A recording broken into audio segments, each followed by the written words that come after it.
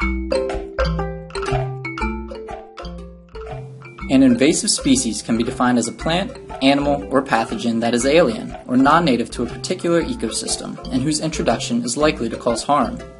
Invasive species come in all shapes and sizes, and it is likely that there is an invasive species thriving in your hometown. This developed project focused on one particular invasive species, Eichhornia crassipes, commonly known as the water hyacinth. Originally from South America, this beautiful floating aquatic plant is now considered a major weed species in over 50 countries. With vivid green leaves and bright lavender blue flowers, one can understand how this plant has reached so many corners of the earth, as it is typically introduced as an ornamental species. It has been estimated that the water hyacinth was introduced to Lake Victoria in the late 1980s. The second largest freshwater lake in the world, Lake Victoria is shared between the East African countries of Uganda, Tanzania, and Kenya. Millions of people rely on the lake directly for food and water, and the declining water quality of the lake has caused reason for concern. This study is focused on the Wanam Gulf in the Kenyan portion of the lake. The Gulf's isolated geography, shallow waters, and close proximity to some of the most densely populated areas in Africa have made it a target for water pollution, resulting in massive algal blooms and water hyacinth outbreaks. Water hyacinth is a pest for many reasons. This species grows into dense colonies or mats, which can double in size within a matter of days. This rapid growth blocks out native aquatic plants while simultaneously blocking sunlight from aquatic species below the surface. Thick hyacinth mats can completely block boating channels, which is detrimental to people living off the Gulf, which depend completely on fishing to eat, as well as to fuel their economy. The economical impact can be significant, with the annual catch being around 800,000 to 1 million metric tons.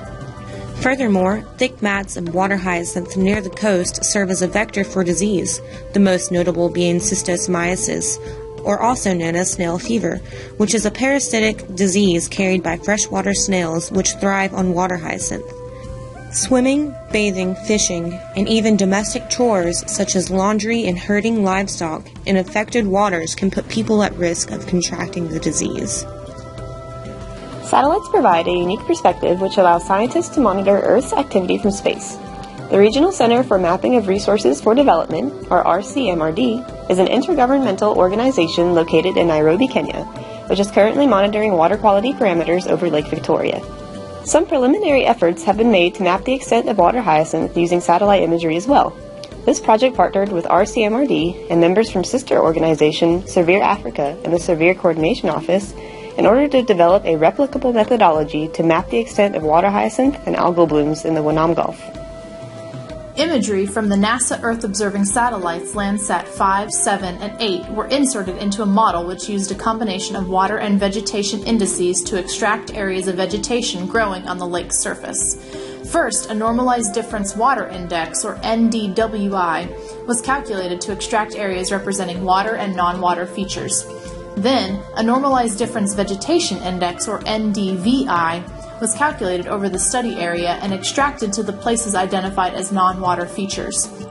The two different methods were applied to Landsat images dating from 2000 to the present to provide a time series of maps of aquatic vegetation. Both methods were tested for accuracy. The water hyacinth identification algorithm derived this term, in tandem with the time series maps, will aid in Severe and RCMRD's current and future management program for Lake Victoria. These end products complement current water resources management efforts by providing a methodology that can be applied to a broader range of imagery, dates, and study areas.